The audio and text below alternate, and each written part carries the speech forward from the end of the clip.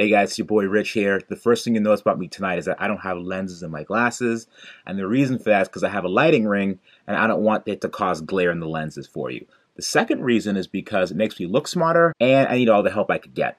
Now, if you're new to the channel, I've owned, built, and rebuilt some very interesting cars in my day. A Z06, M5, Jeep SRT8. I'm sure I'm forgetting a few, but as of late, the channel has been about my Tesla rebuilds. And a buddy of mine that's also into Tesla rebuild game rebuilt his car that needed minor repair, and he had it up and running within a couple months. Now, he reached out to me with an interesting gem. He recently got a letter in the mail from Tesla stating that there was an airbag recall that states the following. The NHTSA has determined that a defect may exist in certain 2013 model year vehicles equipped with the Takata airbags. Over time, moisture intrusion could cause the inflator to rupture when the passenger's frontal airbag deploys in a crash. If the inflator ruptures, metal fragments could strike vehicle occupants, potentially resulting in serious injury or death. This industry-wide recall is taking place according to the schedule previously determined by the NHTSA. What Tesla will do: Tesla will replace the airbag in your vehicle free of charge. Replacement parts are available. Tesla will soon contact you to schedule an appointment to repair your vehicle. Tesla wants to ensure that your vehicle provides the highest possible level of safety. If you believe that Tesla has failed or is unable to remedy this defect without charge and within a reasonable time, you may submit a complaint to the administrator, National Highway Traffic Safety Administration. The main point of that letter is that over time the airbag wears down, and when the airbag deploys, instead of saving your life, the loose metal fragments could fly into your face and cause bodily harm. He thought to himself, good on Tesla to honor this warranty to help out their customers, but when he actually scheduled the appointment, they looked into the system and they saw his car was registered as an unsupported vehicle. Now, an unsupported vehicle is a vehicle that Tesla deems no longer roadworthy, such as a vehicle that was in a prior accident and was deemed a total loss by an insurance company. The astronomical repair costs can cause these cars to be totaled very easily. And some of the reasons for the high repair insurance costs are that the car parts are expensive, they're made of aluminum, and if there's an issue with the car, you can only go to Tesla to get it fixed for about $180 per hour. Sometimes you could also wait months to get your car fixed.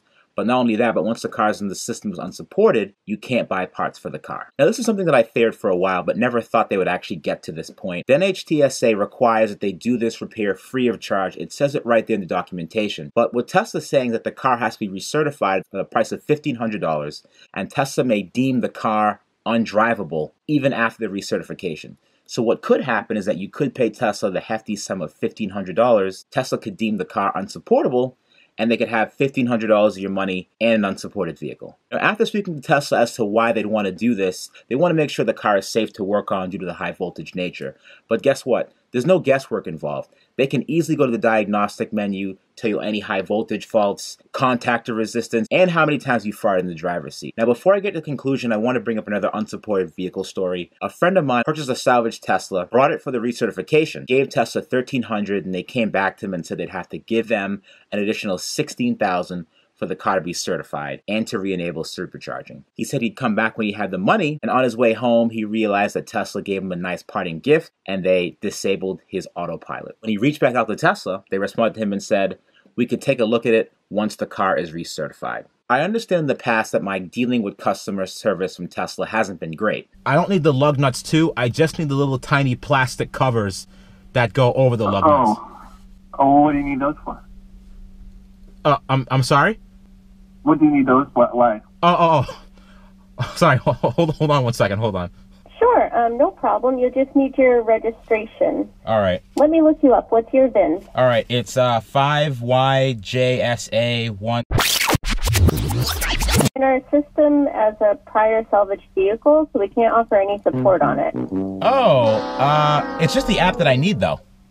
I just need the app for the phone. Sorry, it's our policy. Now, I know Tesla has an image to maintain and they barely have enough staff and resources to keep their current cars on the road, but this isn't a front bumper or a headlight. This is a documented safety issue. And I can only think to myself, what if my experience had been with other cars that I've owned in the past? I've owned a Chrysler 300C SRT8 that was a rebuilt car. They replaced the seatbelt tensioners and airbag free of charge, regardless of the prior accident status. I had a BMW M5 I rebuilt as well. They addressed all my safety concerns and informed me that the damages the vehicle had sustained prior had nothing to do with the powertrain, and they still honored the rest of the factory powertrain warranty. Now, a year and a half ago, John McNeil of Tesla Service said he was working on a plan to help salvage Tesla owners work on their own vehicles with diagnostic tools, and perhaps even get access to purchase parts. Now, I attempted to reach out to John McNeil last week, but then I heard the news a couple months ago he left Tesla to go work for Lyft. Now, my friend gave Tesla another call to see if he could get a different answer from someone else, and the same service person he talked to said he talked to someone upper management, and they said that there was nothing that they can do. Now, the plan now is to reach out to the NHTSA and see where things go from here. Let me know what you guys think about this one in the comment section. Should Tesla be allowed to determine which cars it does and does not service, depending on whether or not that fee is paid for inspection? Or should they abide by the NHTSA's rules and make sure that all cars are repaired free of charge? Don't forget to subscribe and hit the notification bell on this one, guys. I'll be reaching out to the NHTSA for my friend on this one, and I'll keep you guys posted as to what they say. See y'all later.